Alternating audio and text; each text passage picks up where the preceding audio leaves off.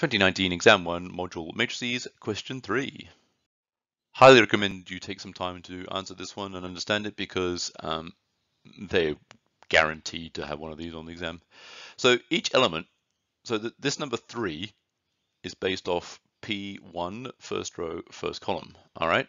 And then so on. So the values you need to get for P12, P13, P21, second row, first column, that's to do with the 5, you see. And then the 4 is got to be related to P22, and the 3 is going to be related to P23. So these are these I and J values that they're talking about. Please do have a go at these and get them understood. There's one almost on every exam, and with the Largent exam, very likely to be one of these. All right, now normally these things always work for 3. The first top left corner, they always seem to do that, so that all the equations here are going to work. So in this case, when we're doing this, we said P, the P we're doing is this one. So our I and J values are 1 and 1. All right. So if you have 4 minus 1, you get 3, so that's okay. 2 times 1 plus 1, that's 3, so that's okay. 1 plus 1 plus 1 is 3, that's okay. 1 plus 2 times 1 is 3, so that's okay. 2 times 1 is 2, minus 1 is 1, plus 2 is 3, so they all work for 3. As an exam technique, you can guarantee that that one's the useless one to start with.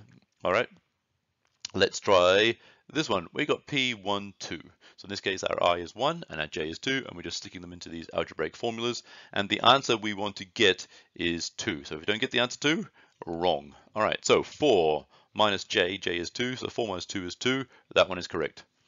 2 times 1 is 2, plus 1 is 3. That's not 2, which is what we want to get, so that's wrong. 1 plus 2 plus 1 is 4, so that one is wrong.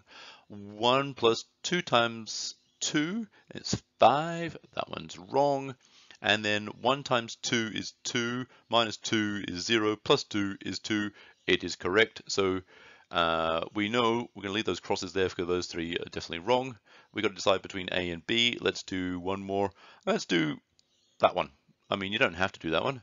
You can do any ones you like. You've got to keep going across the row. I just want to show it should work for all of them. So in this case, I is 2 and J is 3. That bottom right hand corner might sometimes be the best place to start because they'll never make it work for every single element. So 4 minus 3 is 1. That is wrong. You're a bit nervous in the exam. You want to double check. Have a look at E. So 2 times 2 is 4. Minus 3 is 1, plus 2 is 3. That did equal 3. The answer was in fact E.